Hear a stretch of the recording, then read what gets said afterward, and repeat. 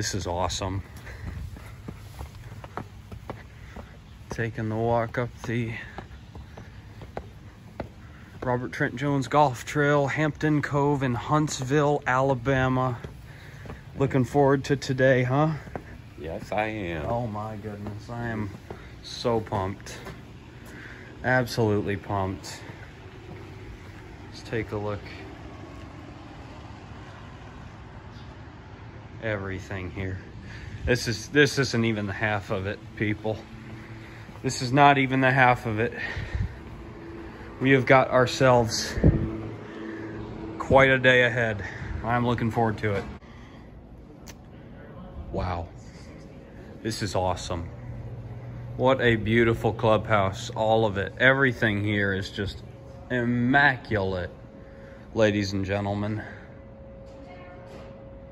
Silver Lake, and they got all of the RTJ courses around. There's Silver Lakes, that's in Anniston and Gadsden, Alabama. Hampton Cove, which is where we are, Huntsville. Another Hampton Cove. Oh my, oh my.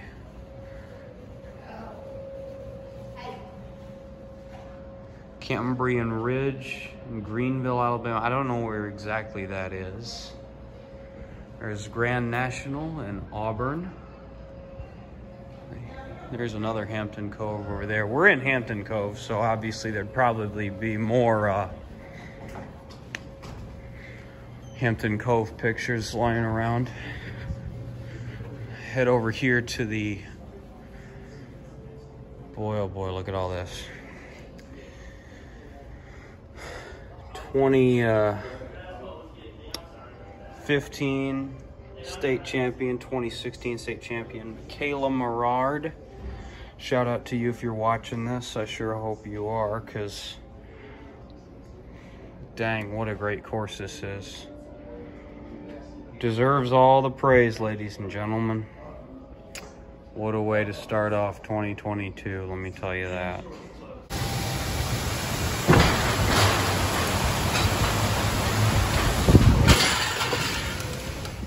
What's up, everybody? It's Buffalo Ben 15 Golf back at it again. And today we are at the Robert Trent Jones Golf Club at Hampton Cove, the Highlands course in Huntsville, Alabama. I was on spring break.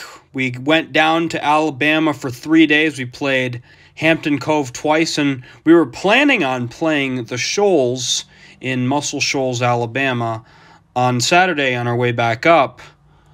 But I'm going to get to how all that went down later. For now, just enjoy this one, guys. I've been meaning to get this out to you guys for a long time now. I'm happy to be back. Got even the yardage book out there for you, all the pictures of all the holes. I figured I'd make this one, give it all the bells and whistles I possibly could, because what an absolutely beautiful course this is. I've seen like big golf vloggers. Like, I'm not talking little dinky 130 some subscriber guys like me. I mean, don't get me wrong, I'm grateful for each and every one of you, but I'm talking like the big guys like Zach Radford and Kyle Berkshire and GM Golf and some of those guys. They've done Robert Trent Jones golf vlogs at Ross Bridge before. I know that Greg Cortman Golf has done golf vlogs at Robert Trent Jones at Oxmoor Valley. Those are the ones in Birmingham, Alabama. Well, I'm pitching in on the RTJ Revolution. I want to see all the RTJ courses on YouTube, guys. I really do. This is my contribution to that, the Robert Trent Jones Highlands course at Hampton Cove in Huntsville, Alabama. That's the one we're doing today. So, yeah, guys, this was a whole lot of fun. I had a great time on this trip. I was actually planning on playing the river course on this day that I am recording this, but the river course was actually closed because of flooding. It sits right on a large river that connects to the Tennessee River, and with all the overnight rain, the overnight snow up north in like the Kentucky, Indiana area that flowed down, it just flooded the entire course out. And so what we decided to do was play the Highlands course both days. I was planning on doing one golf log for the Highlands, one golf log for the river. I wasn't really going to be too stingy on the score, but I mean, I was a little bit still, because I was like, well, if I'm going to play the Highlands course, I'm at least going to show you guys the better of the 2 rounds that I played. The first day I shot an 89. It did not go that well. Albeit the course is very difficult, 73.4, 138, and especially for never seeing it before. I felt like I honestly played okay for most of the round. There were just a few holes that I blew up a little bit on. But I will actually show you guys some shots from the first round in the back 9 on like the same holes. I did get a birdie on the 14th, and one of my golf goals is to score a birdie in every state. Finally got Alabama. I was hoping it would only take me one round. Thank goodness I got it on number 14, which honestly allowed me to break 90, and which is something I'm often able to do easily. And if we keep making putts like that today, guys, those little 8-footer right-to-lefters down the hill, slippery ones, we're going to be in good shape. So 1 over through 2, as my rambling has gotten us to hole number 3, a par 5, very difficult par 5. It is, I've actually got the yards book with me right now, 518 yards, 2 fairways. First fairway, you got a 220 carry over water, like if you want to go straight for the middle of the fairway, which is what I'm trying to do. I killed this one, but I pushed it a little bit, and we got a little bit closer to that water than we wanted to get. But still a very good tee shot, giving us a very good opportunity to bash a wood up there close to the green. So this is my bid at that with the 5 wood. It's a little thin, it's a little skinny. I'll be honest, I was worried about topping it or chunking it and having it trickle into the water. So a little bit of a quick swing there, which is definitely something that I need to avoid. But it's still gotten us to a good position, about 60 yards away from the pin on our third shot, with a lot of green to work with. I honestly probably should have taken a lower club than this. I took a sandwich and like a 2/3 swing.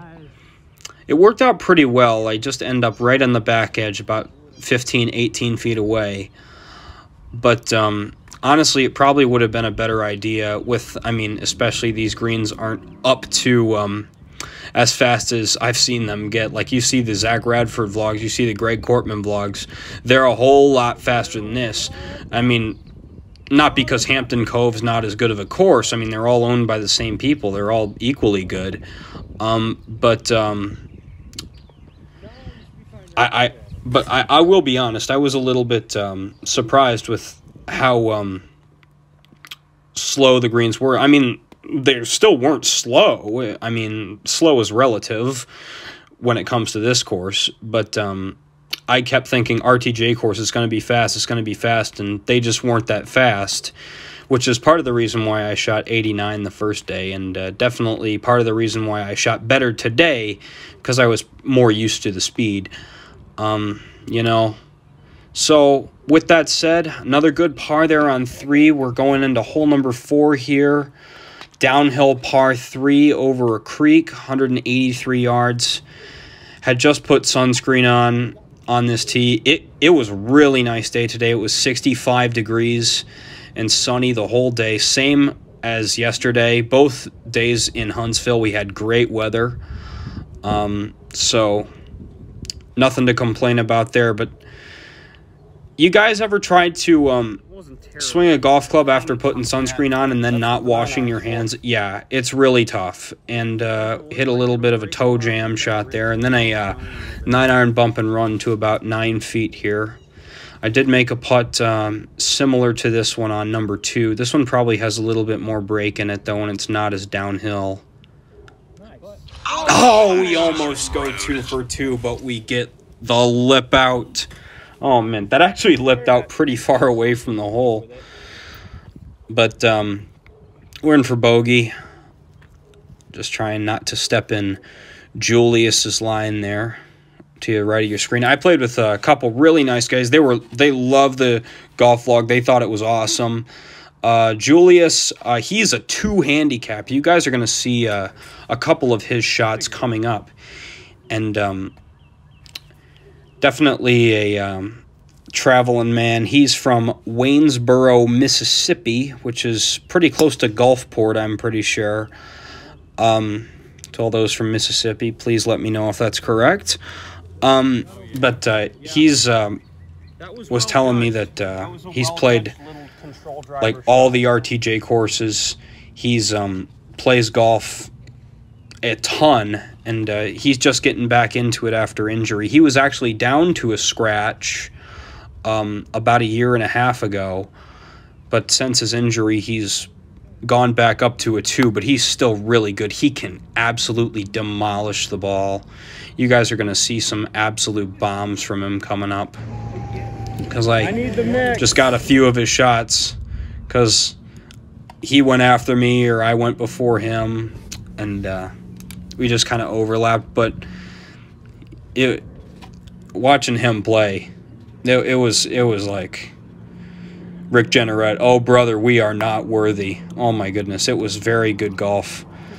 And this is a pretty good chip shot. While we're talking about good golf, I hit a terrible chunk shot on the 5th hole, the barn hole that we're on right now. Just look at the views, guys.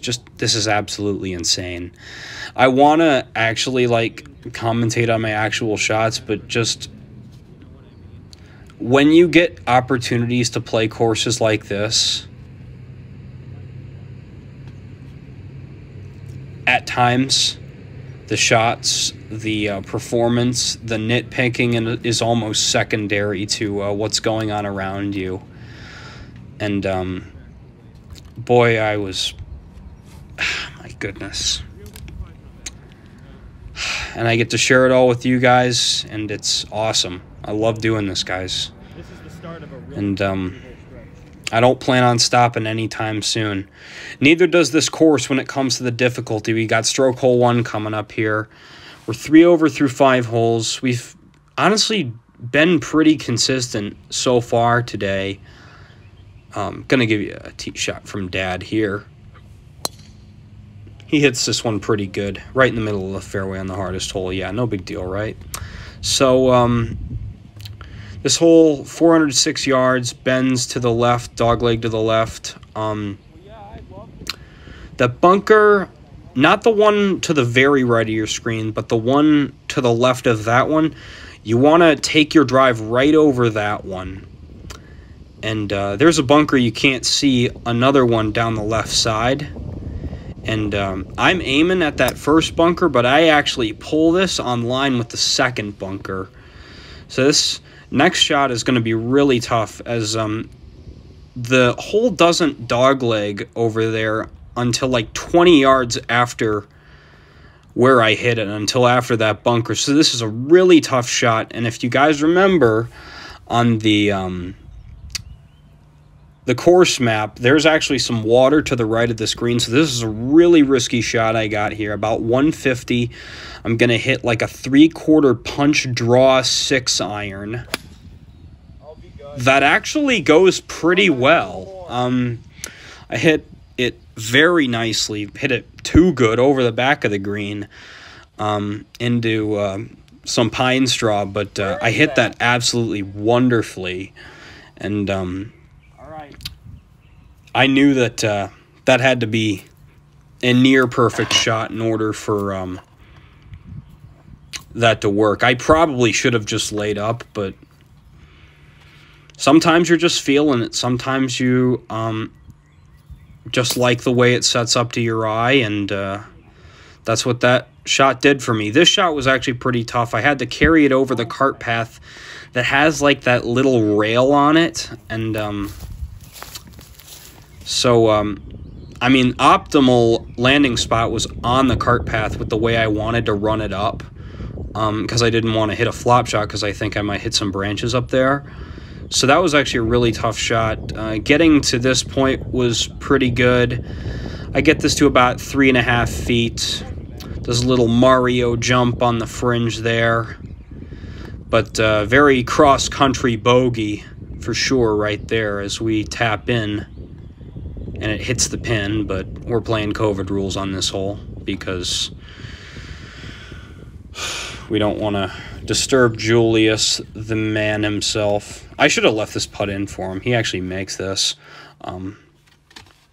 Yeah, great player. You guys are going to see a drive coming up from him here on the third of a very hard 3-hole stretch. Yeah, here he is. And very, I wouldn't say it's an odd-looking swing, but I mean, whatever works, right? I mean, it doesn't really matter what your swing looks like as long as it works for you. Yeah, as you can see, very short backswing, but just the hip turn through the ball is just thunderous. Oh my goodness.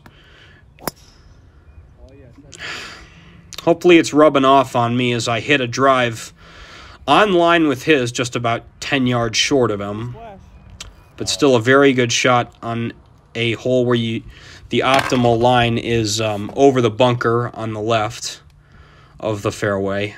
And this is into one of the toughest greens on the course, green complexes on the course. Bunker, short left, a small pot one right before the water starts, and then a bunker to the front right, very narrow entry onto the green, and that's exactly where the pin is today, and I just hit it about 5 feet right of where I need to.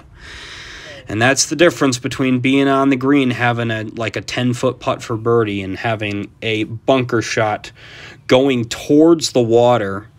And I do not have good history with this bunker. On the first day I played here, it took me 2 to get out. That is one thing that I thought I was not doing very well. I was not putting the first round behind me as much as I should have been. Well, I mean, obviously, granted, I thought I wasn't going to be playing the same course again, but just having the bad shots from the last round fresh in my memory, whenever I encountered a situation similar to the day before this, it was very tough to overcome, and that was one of the times that I was able to do it with that great shot out of the bunker there to about 7 feet. So I got a chance to get a bandit par, and we don't quite do it as we pull the putt, but still didn't take any worse than bogey on holes 5, 6, and 7. Obviously, I would have liked to throw a par on there, but +3 on a stretch of holes handicap 5, 1, and 7 are never going to kill you. Here's another shot by Julius here. Pin is on the very left side of the green today. He is absolutely hunting it. He actually didn't want to aim there, but come on, Julius. You're not allowed to complain about that shot. You stuck it to 10 feet from 190 yards. I mean, I know you're a 2 handicap, but still, I mean, that's like a highlight shot. That's a shot of the day so far from anybody out of the 4 of us that were playing. Let's see if I can top that. Obviously, it was definitely encouraging to watch his shot before I went here. Hit another toe jam shot yesterday on this hole, but today I hit it very well, except this time it gets caught up in that wind, and it just goes to the right a little bit into another bunker. And either way, none of this is helping.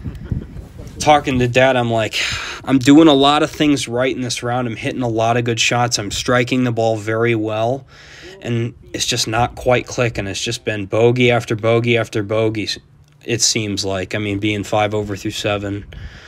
Just pars and bogeys today. But at least we're going to get another par after this amazing bunker shot. From a downslope this time. Over a big old hill that we got to carry. And get it to 4 feet. That's a bunker wedge worthy. That's a bunker wedge worthy. Dad was like, no, you better putt that. I was like, well, either way, and none of this is helping. Dad, it's not often that you get to hit a shot that good. Just walking up here. He said it was 5, 6 feet. That is not 5 feet. That is like 4 feet. Illegitimate wedge worthy. That is. But close. I'm just gonna. Yeah. I'm doing it. Very good shot. Instantly the highlight of the day so far. As we try to close out this front nine. Straight, uphill. Now we're 5 over through 8. I'm an idiot because I turned the camera off before I putted it. But made the par. Very good hole there to recover. Now on to personally my favorite hole on the course. Hole number 9.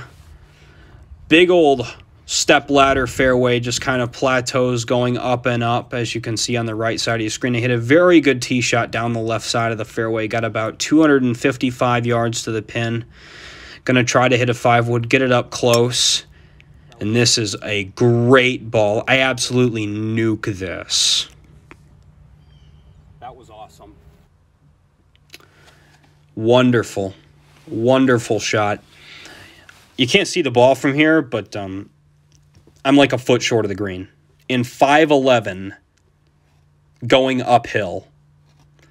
That was probably, I mean, you guys saw the driver 3-wood on Ironwood on course vlog number 59, where I got it to 5 feet after like 2 shots, and then I missed the putt short. This is probably the second best I've ever hit a driver, and then, well, this time it was actually a 5-wood. Had I hit a 3-wood as good as I hit that 5-wood, I could have gotten that ball to the pin for sure. So, cross-country putt here. Mountainside putt. With views of the Appalachian Mountains, as you saw a minute ago. Absolutely beautiful day for golf in a beautiful setting. What a great treat it was to play this course. And see if we can put a little cherry on top with a birdie on the hole that I like to call the Ascension. Oh, the announcer's curse. I was talking about the Ironwood putt that I left short, and I leave that one short. At least that one was for birdie and not eagle. I was really excited. And still a good par. Still 2 great pars to finish the day there. So, nothing to really be upset about. That front 9 was pretty solid. 41 plus 5 on a 33-76 yard par 36. Nothing worse than a bogey. All bogeys and pars. I know there was not that many fireworks in this round, but no Rick Jenneret calls, no nothing crazy like that. Not the Kyle Stanley, oh, hang on, you got to be kidding meme or whatever that I have in some of my videos. But hey, oh my goodness, what a great 9 holes that I played. This picture was actually taken yesterday, but on hole number 5, the barn hole. So, oh my gosh, guys. 16 putts, 3 out of 9 greens in regulation. That's not bad. And we've given ourselves a chance going into the back 9. Back 9's really tough, though. But there are just some courses where even if you get your butt kicked, you still have a good time. This is one of them, guys. This really is. And let me tell you, even though that's the case, I still got to get my game up. 41s, yeah, they're nice and all. Those are good scores. Those are going to keep my handicap at a 7, maybe even a 6. But my buddy Nate, he shot a 76 the day that I'm doing this video. that I'm doing this voiceover at Sylvan Glen. So he's far ahead of me so far this season. So got to get our weight up a little bit. Hopefully we can turn on the jets on the back nine, get some birdies on some really tough holes. I'm really looking forward to posting it. I honestly don't know when I'm going to have time to, but definitely looking forward to it. I've been wanting to get this video out for a long time, but college has been kicking my butt each week. I mean, I know some people coast through college. I mean, not me.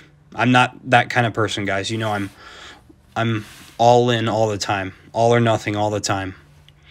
So that's the way I play golf. It's the way I go about my life, and it's been working. I've been doing well in school, and so all of you guys that are worried about me, don't be, guys. I'm doing just fine, and I'm looking forward to this next summer, playing some great courses. Gonna try to play some of the courses that I really liked more often next year, or this upcoming year. I mean, like Beacon Hill, Heather Hills. You guys are going to see some more vlogs from there. Fieldstone again. It's a good year ahead, guys. And 41 on a course this hard, it's definitely a good start. So that's all for now, guys. This video is getting long. Again, I'm trying my best to make shorter videos, but on a course like this, it's pretty difficult. Not a scratch golfer. He made a video that was 11 minutes long when he played Pebble Beach. How dare you? You deserve to do flyovers on each hole. You deserve to put all the memes you can ever find in that video. Give it all the bells and whistles, but I mean, that's the way I make my videos. That's just, but hey, everyone has their own style. This is mine. I appreciate that you guys like it, and it's only just the beginning, guys. I can say that, and I'll be saying that for years and years because I love doing this. All right, guys. This is Buffalo Ben 15 signing off. Have a good day, everyone.